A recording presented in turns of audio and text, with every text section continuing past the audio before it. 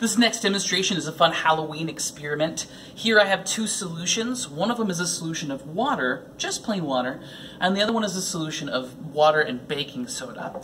One of them is a basic solution. The one with the baking soda is basic. It's kind of the opposite of an acid.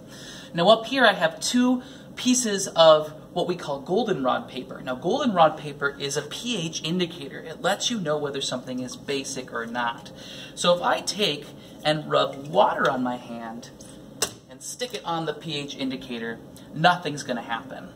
But if I take baking soda, or water with baking soda in it, and slap it on the paper, you can probably see that I can create a bloody handprint.